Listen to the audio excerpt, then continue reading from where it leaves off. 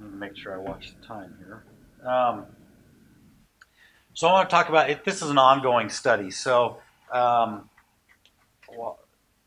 well, it's an ongoing study. We're still working on some stuff. So, but to show you basically kind of the premise behind this, I like to start with this idea of how we're conceptualizing disability as far as the as a foundation for this study. I'm looking at spatially equitable transportation. Um, we're conceptualizing disability as kind of a biopsychosocial model where every individual has functional competencies over on the left side of the continuum, and these are moving around a lot. I mean, we're all there. There's diversity of functional competency, and it's continually changing with time and circumstances, and lots of different things, impairment. At the same time, every environment is placing a demand or functional demand on individuals. Um, and this changes as well as the environment changes. But wherever there's a gap where the functional demand is higher than the functional competency of the individual, that's what a disability is, as we look at it in this, as we conceptualize it in this way. It changes the disability from being more impairment driven to it's an experience. So more of a social model of disability where you experience disability because of the misalignment of these two. So for example, if you came to this conference and you're at the hotel and you don't have a car and need to get over here, your functional competency might be below the functional demands of where the conference venue is, and you may have experienced disability or basically a limitation on your ability to fully participate. You may have taken extra time or planning or resources or whatever it took in order to get here. However, when we talk about people with disabilities per se, we're talking about individuals who are continually facing this misalignment. So they continually have this disability experience, and they come to identify and be identified by that misalignment as well. So we look at disability kind of this, or this study is based on disability viewed in this framework. So I wanted to throw that out. So we're examining the meaning, nature, and consequence of the experience of disability as it's this construct of the interaction between the two.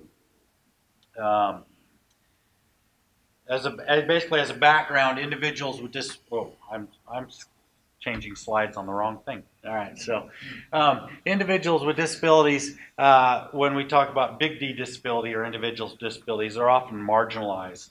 And there's a substantial body of evidence basically that indicates that community integration is very important for individuals with disabilities, but they continue to be marginalized by social, economic, political, and environmental structures. Full community integration is dependent on the extent to which individuals with disabilities are able to participate in the activities of daily living in the normative community physical environment. And access to transportation is not only an activity of daily living for individuals with disabilities, as all individuals, but it also supports participation in activities of daily living, or ADLs, they'd be called. But so it's kind of a double whammy kind of thing. So transportation disadvantaged populations such as individuals with disabilities experience lower rates of access to employment, education, health services, and other community resources, recreation, lots of different things. So transportation, the disability community sees transportation as one of kind of their top three critical factors for community integrations, with housing and employment and transportation, and they're all related. Those are the ones that are focused on very much. So understanding the relationship between transportation access and individuals with disabilities transportation needs is kind of an important step that needs to be taken. So this study was really there's not a lot in the literature. So this study was to examine the relationship between fixed route bus and light rail service for UTA. Fixed fixed route bus and light rail service in the Wasatch Front. The Wasatch Front's about 4 counties around the Salt Lake area: Davis, Weber, Salt Lake, and Utah counties. And then the spatial temporal organization of individuals with disabilities, activities of daily living within that same area. So what we were, basically we're kind of using a methodology similar to that that's used by like Curry and or Amoroso.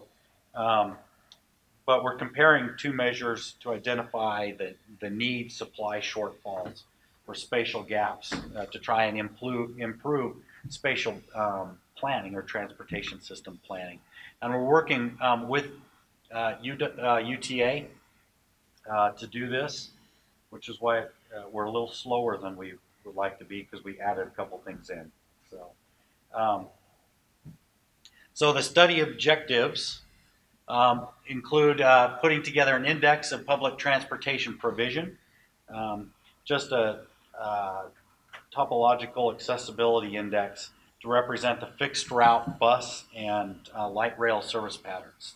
And we'll demonstrate those, or I'll talk about more about those in a second, as well as developing an index of transportation need, which represents the spatial temporal organization of individuals with disabilities, activities of daily living. And then we're basically comparing those two with the supply and the need.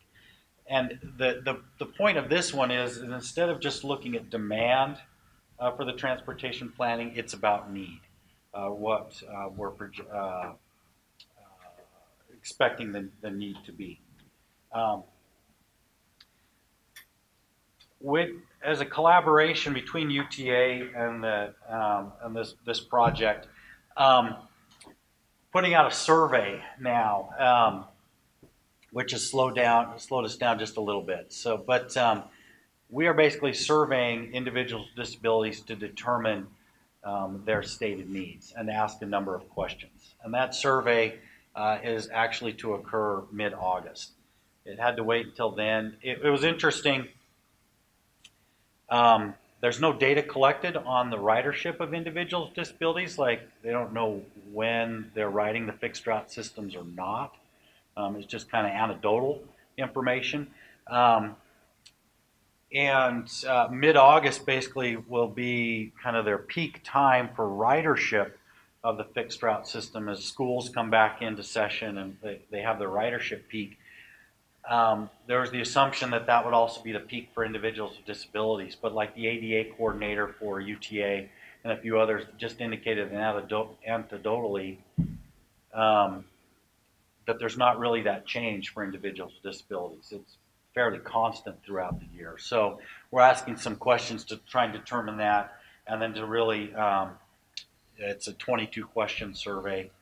Although one of the questions is, would you like a Visa gift card for participating? So that's not as helpful. But but we are asking some of these questions to help narrow down the need.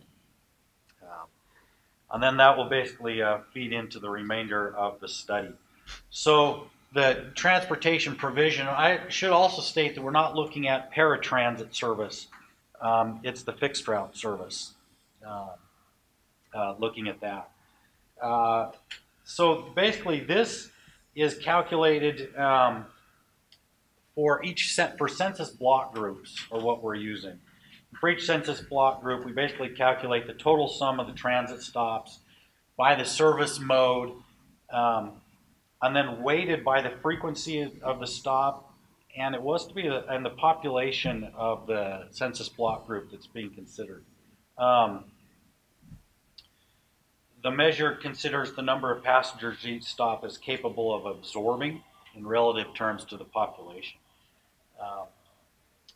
What we refined this a little bit in that we're looking at the number of stops for the population and weighting it by vehicle capacity with the current ridership. So UTA was able to provide ridership data as people are getting on and off of each stop, and we can look at excess capacity of each vehicle so that we could refine that just a little bit more.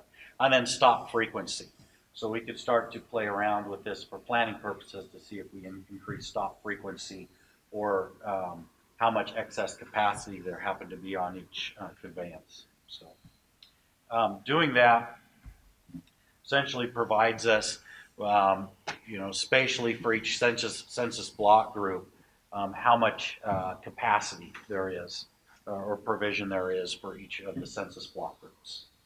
So that's the supply, which we're using. Then the transportation need, there's been a number of factors for transportation advantage or disadvantage. It's basically the weighted sum of these standardized indicators, which represent a number of those.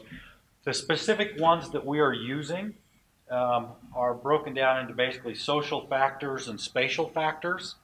And they're somewhat different from this list that I'm showing you here, but we have the percentage or percent of each census block group's population who are individuals with disabilities, who are elderly, who are 8 years of age and under with children, the percentage of each census block group's population who are unemployed and have less than a high school education and are below 100% of the federal poverty level, which is about just over $12,000 annually per person.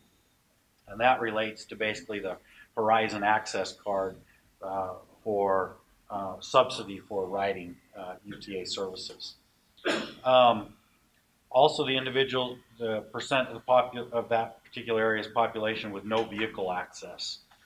We're looking at all of these factors, but then have been running principal component analysis on them to determine which ones, the weighted importance of those, and then using the unweighted ones that the unweighted important variables from that.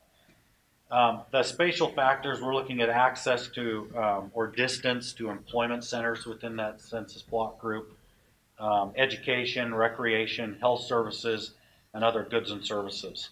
And then also looking at incivilities or crime patterns and rates within each census block group to try and identify basically that aspect of a safe environment for accessing the UTA services. So that, looking at those, basically we're ending up with, and this part of the study is not complete at this point as we're waiting on some of the survey data to help refine some of these as well. But we would end up with this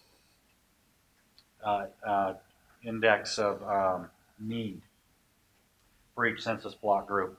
And then simply we're comparing them to see where the provision and the need, what the supply is, to get an index of disparity, to see if there's unmet need, what we can do to better meet those needs, whether it requires other stops, increased frequency, what has to occur. So the implications of that was, in addition to having more transit stops or higher transit frequency, specific measures such as services adapted for individuals with disabilities, benefits for advanced ticket purchase, discounts for individuals who are unemployed, and safe public bus service spaces and locations can directly and positively affect variables such as the incivility rates, unemployment, and illiteracy, because accessibility to jobs, education, and health services would improve. This is about the disability experience. So these measures must be accompanied by policies to lower the rates of incivilities, unemployment or employment opportunities.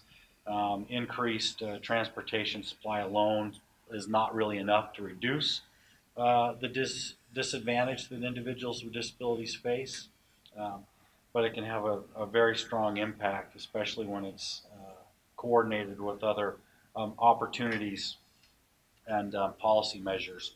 So the research findings have significance for the transportation system planning in this area and are supporting UTA's efforts to implement more socially sustainable public transportation And the findings will be used to demonstrate methods as well for this type of spatial um, equity planning in transportation planning to better meet the needs of transportation disadvantaged individuals such as individuals with disabilities. So, are there any questions that anyone might have?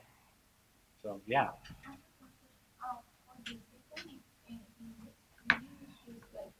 Data from the DOT, or if there's also data that's being collected and from where? Pardon me, will you ask that question again? I don't hear very well. That you have like crime data and things like that. Is that provided from the DOT, or do you collect, like, are you doing a database? Or we are actually pulling, like, the crime data in civilities is coming from the law enforcement agencies of each of the 4 counties. They basically had to provide that data. There have been a couple of other kind of somewhat similar studies, and they were using actually homicide data, but there's not a lot of homicides in Salt Lake area, so we're actually looking at vandalism and graffiti occurrences from the database. So we're using that. We're using census data. We're using ridership data from UTA. And we are also using employment data from some of the disability service providers in that area, from some of the independent living centers that are providing services in those counties. So. Other questions? Okay. Yeah.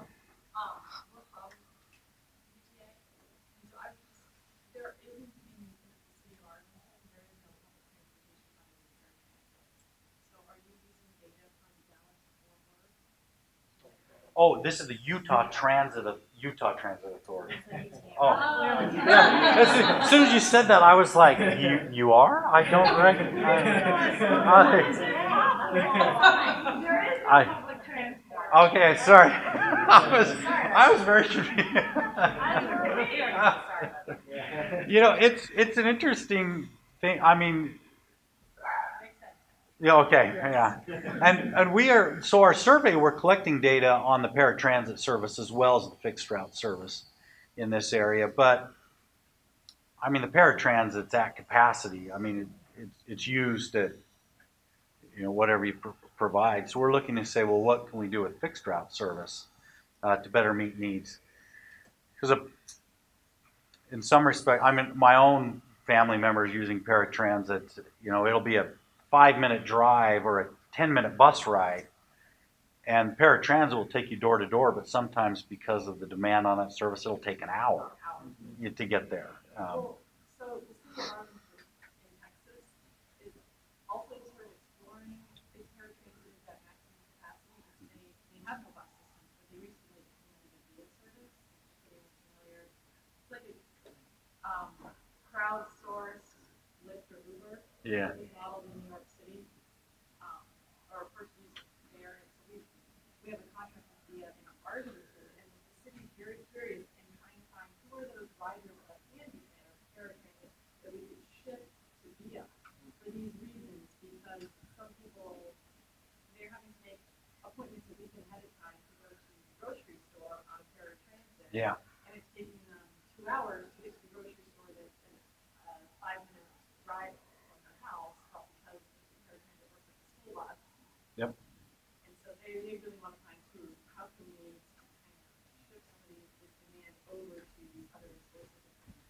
And we could probably talk. So some of the questions two of the questions in our survey are about some of these ride sharing kinds of services.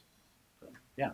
How are you partnering with like anchor institutions on this? I mean, looking at your local health systems and your school systems to try and understand where their populations are and where their pockets of needs are and what their transportation patterns look like. Are you doing those things? And we haven't been partnering with like the health services. What we've been partnering with are the disability service providers in that area.